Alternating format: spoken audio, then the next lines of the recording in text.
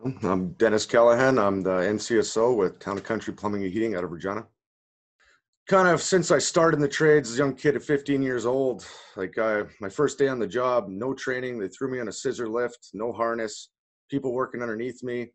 This was something that I've always thought needed to be fixed. And since then, I've seen quite the improvement in safety culture within the industry.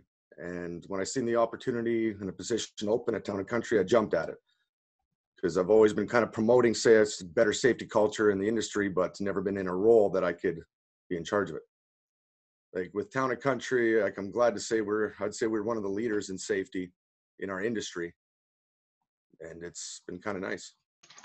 Well, I nominated Dennis because I've known him for a little while off and on, and recently I've got to work with him a lot more. He came in and he was teaching some of the stuff at Sask Polytechnic for us. He really used to even watch out for others and their safety, and he's kind of always had that culture about him. Even before he was a safety officer, he would try to make sure that everybody was doing things properly and safely, so that at the end of the day everybody goes home safe. Like, no one wants to go home even the slightest cut on their hands. You come home and now you can't even do dishes because your hands are all stinging and sore while you're even doing the dishes. Small things like that should be avoidable. When we're not on the clock, we should have a pretty comfortable life. We work hard for that, right? And coming home to my family is the most important thing, as it should be for everyone.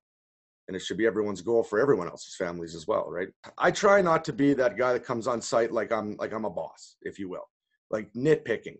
Like, anybody walks on a site, you could always see something that you'd prefer not to see, whether it be with safety or whether it just be practicing what they're doing.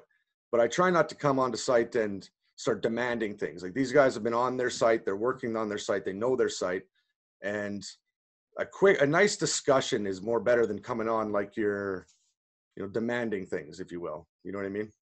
But I've seen him working to kind of bring their safety into a more modern era, a lot more, ensuring you're reporting and ensuring just kind of the day-to-day activities that are going on, and making sure a lot of the employees know their rights, as well as doing, toolbox meetings and a lot of different other things he was, telling me he was implementing there, as well as trying to implement those a little bit into our classroom settings as well.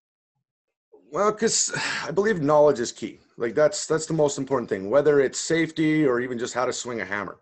Like, everything, as long as you have all the information, should be successful.